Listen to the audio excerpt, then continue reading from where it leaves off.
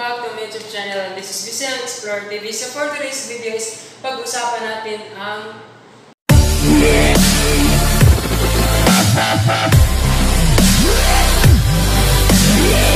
Welcome back to my YouTube channel. This is BISAYANG Explore TV. So for today's video is pag-usapan natin ang issue na ito. So guys, pag-usapan natin ito at kung paano natin ito makuha ng madali ang pagkuha sa ating watch time hours. So mag-uusap po tayo or pag-usapan po natin at magbigay tayo ng mga tips kung paano po ba natin makukuha yung ating watch time hours. Ang saan is, ang requirements ni YouTube is 1,000 subscribers at saka 4,000 watch time hours. So yun guys, kung mabasa nyo ito, si YouTube is meron siyang mga requirements sa atin, right? 1,000 subscribers at saka 4,000 watch time hours. So watch time hours guys, hindi siya madaling makuha, kailangan paghirapan. At saka yung subscribers is mabilis din yan. Pero yung 4,000 watch time hours, kapag hindi ka sikat, hindi ka pa famous, is mahirapan ka talagang ma-reach or makuha yung requirements ni YouTube na 4,000 watch time hours. So halimbawa na lang guys, is meron tayong requirements na 4,000 watch time hours. Tapos, equivalent ito ng 240,000 minutes at equivalent ito ng 166.7 days na paghihirap natin na makuha ang watch time hours na requirements ni YouTube within 12 months lang or 1 year. So, kailangan natin makuha ito within 1 year lang or kapag hindi makuha is hindi naman sinabi ni YouTube na hindi kaya prove kapag nalagpasan mo na yung 1 year na kanyang requirements. So yun guys. Halimbawa meron tayong 4,000 watch time hours na requirements ni YouTube within 12 months. So ang gagawin natin is yung 4,000 watch time hours i-divide natin ng 12 months. So it equals to 20,000 minutes a month. So 20,000 minutes a month.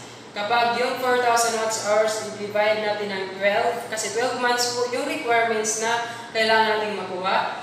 At meron tayo 1,000 subscribers, is i-multiply natin niya ng 20 minutes or 20,000 minutes. So we need 1,000 subscribers guys na manood ng 20 minutes sa ating YouTube channel or YouTube videos in a month. Or less than 1 minute each day for 1,000 subscribers na dapat sila ay manood sila ng mga videos natin every day. So yan po yung explanation or kung bakit kailangan natin or paano natin makuha yung watch time hours na kung saan is 4,000 watch time hours. Yun na guys, along making this YouTube channel guys, meron tayong 12 months na gagawin na kunin natin yung mga requirements ni YouTube. So hindi po yan madali na makuha. So, ang kailangan natin is meron tayong perspective at saka meron tayong patience na dapat i-apply natin sa ating sarili na dahan-dahanin lang natin, huwag tayong mawala ng pag-asa o ano man mangyari sa YouTube channel natin. So, dahan-dahan lang hanggat maabot natin yung ating requirements na hinihingi ni YouTube para ma-approve po tayo sa ating YouTube channel. So, after makuha natin yung mga requirements ni YouTube is ma-under-review pa po yung mga YouTube videos natin o yung YouTube channel natin.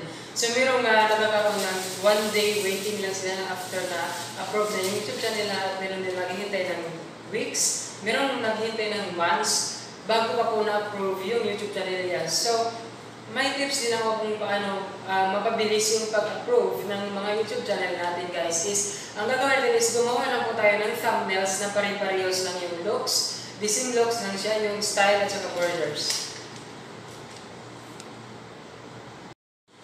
So yun guys, ipakita ko po sa inyo kung paano papanahit yung YouTube channel na mga requirements ni YouTube, yung 4,000 watch time hours, at may tuturo ko ng mga practical na ituturo ko sa inyo kung paano po ba ma-review yung mga YouTube channel nyo or yung YouTube videos nyo ni YouTube na kung saan isang araw lang yung paghihintay ninyo. Hindi yung katulad ng iba na naghihintay sila ng 3 araw, isang week, isang buwan, 3 buwan.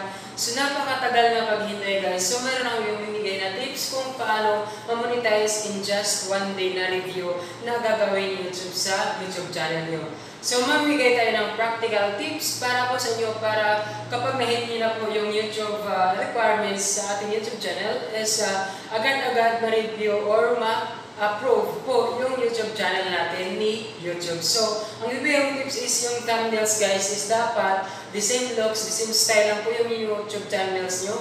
Kasi mabilisan siyang mahanap YouTube. Kasi as my experience, meron akong isang copyright strike, meron akong 4 na copyright claim, at saka meron akong 2 copyright information. So, meron silang iba't ibang ibig sabihin, explain ko yan sa aking next video.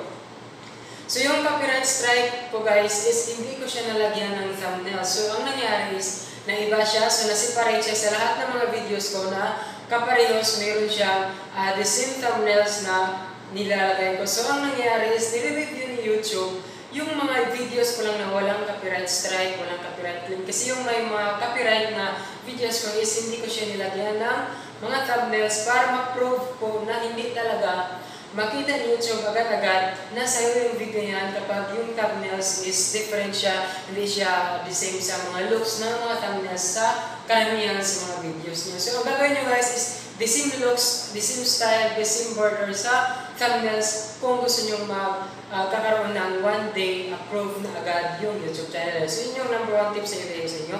Ang next tip guys is dapat mag-stand kayo ng mga content na kung saan is different from the other vloggers. So, dapat gumawa kayo ng nakakaalam, exotic or different siya na techniques or content para po marami ang manood. Kasi ang pinaharap po ng mga tao ngayon is maghanap sila ng mga bagong makikita nila or bagong whiteness nila. Kaya mararami ang manonood sa mga videos na ginagawa mo. So, yun po yung mga tips na binibigay ko. So, I hope nag-enjoy po kayo sa pag-explain kung paano natin makuha yung mga watch time hours natin at saka yung dapat natin gawin upang makuha or ma-reach natin ang ating watch time hours na requirements na kung saan is 4,000 watch hours at saka 1,000 subscribers. So, sa mga baguhan sa YouTube channel ko, don't forget to subscribe, click the notification bell para update kayo sa mga next tips ko na ibibigay ko sa inyo. At sana po ay mag-enjoy kayo at sana po is mayroon kayong natutunan sa video na ito. So, kung meron kami natutunan sa video ito, don't forget to thumbs up, hit the subscribe button and the notification bell. And guys, thank you very much for watching and God bless. And guys, I'm bigyan na mga special shout out sa mga channel na ito. So yun guys, yung mga channel na ipa-flash ko is don't forget to follow them, subscribe to them, click the notification also para ma-update kayo sa mga bagong uploads nila. So, mag-subscribe kayo sa mga channel na to kasi magaling din sila at tutulungan natin sila guys para po sa kanilang YouTube. So, don't forget to subscribe. Special shout out to this mga YouTuber na kapwa. So, ayun guys, maraming salamat for watching my videos. Thank you very much for supporting my videos and I hope you share nyo yung video nito. So, ayun guys, thank you very much and God bless.